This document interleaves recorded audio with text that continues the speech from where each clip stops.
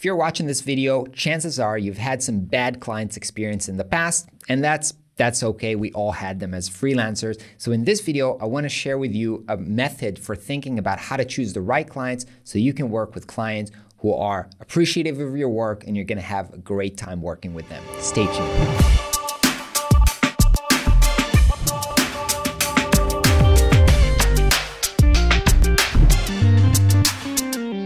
Hey friends, what is up? My name is Ron Segal. Welcome back to Flux, where we talk about design and freelancing, and today, how to avoid bad clients. Now, actually, I've watched a bunch of these red client flags videos on YouTube, and I think a lot of them are misleading. And the reason is, I can't just give you, here's a list of red flags, because me and you are different. We're different people with different preferences in different places in our careers, and what's wrong for me might not be a wrong thing for you. So I just don't want to give you just like a solid list. I think that's kind of stupid. I do want to give you a framework for you to think about so you can create your own checklist that makes sense for you. So let's break it down. It's basically 4 kind of components that you have to think about for yourself to understand what's kind of a red mark for you or a red flag for you.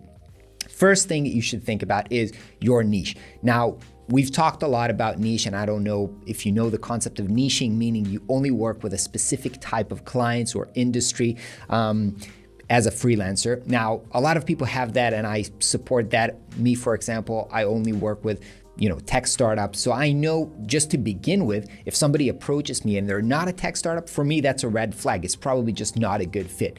However, a lot of people who are just starting out haven't figured out their niches, and it's okay. When I was starting out, I also experimented with a variety of different clients in different niches, doing different projects.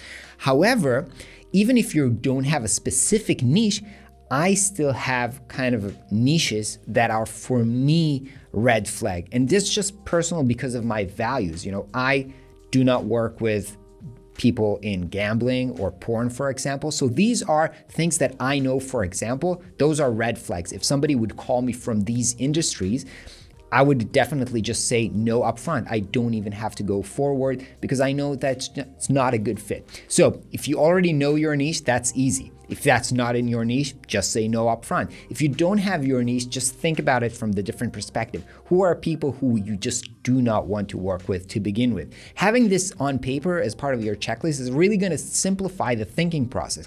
You don't have to think about, ooh, but they actually have a big budget.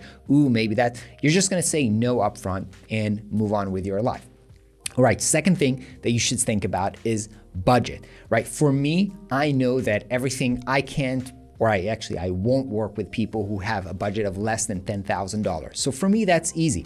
I talk to them and I know by the question that I ask them, right? Like, how are you funded? Who's paying for the project? How many people do you have in your company? What's your revenue? By asking all of these kind of questions in the preliminary call, I can already understand if they fit the budget or don't fit the budget. Now, obviously, I wouldn't tell you to have the exact budget constraints that I have. So you need to think about yourself. What kind of a budget do you want to work with? And is having something below this budget is kind of a red flag for you? Then you need to note this. One of the worst things that happens is people do not put this on paper, and they kind of think they don't really have a very clear mark as to what their budget is.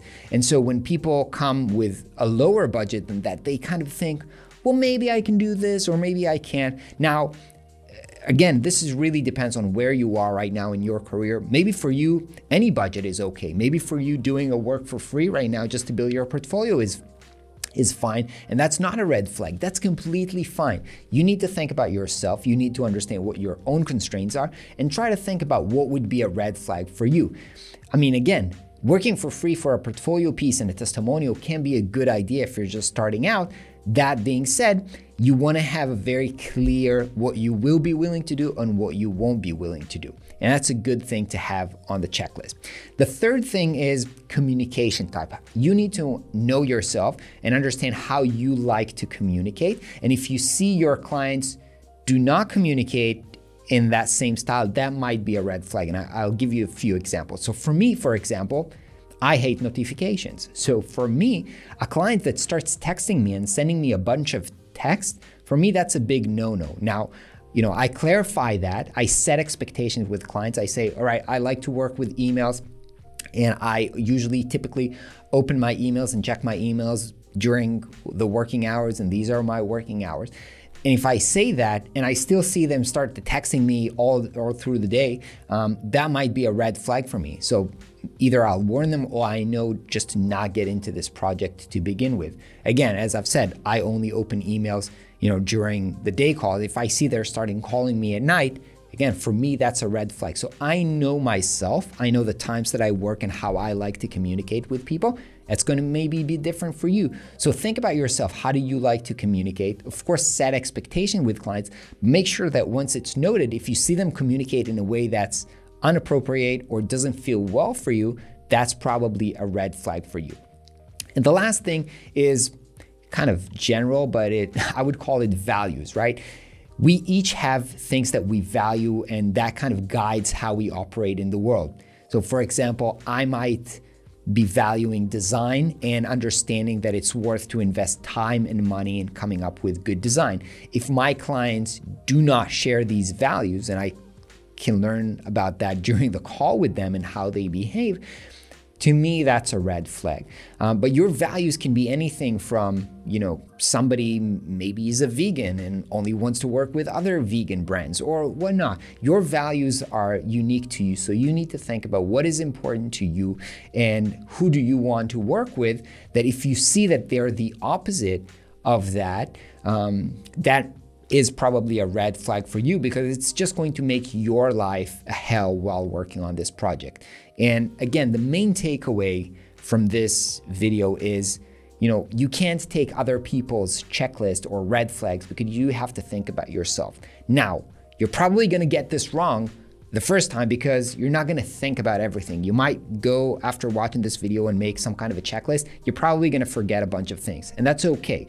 The way that we're gonna learn is by missing some things and then, getting it wrong, failing, having a bad experience. But the way to learn from this is every time that you see yourself getting pissed or understanding that you've made a mistake, you need to take note of that. One of the great advices that I got from my business coach was to have kind of a document that is called Run's operating system, and just basically documents what I understand about myself, what pisses me off, what excites me, what makes me sad, and that's every time that I have these strong emotions, I take note of that. So I learn how to better operate myself. It's funny, but we aren't born with great kind of self-awareness. So once we start documenting that and understanding what triggers us and what pisses us off and what makes us happy, once we actually start documenting that, we can be much more aware and make better choices. Hopefully this video will help you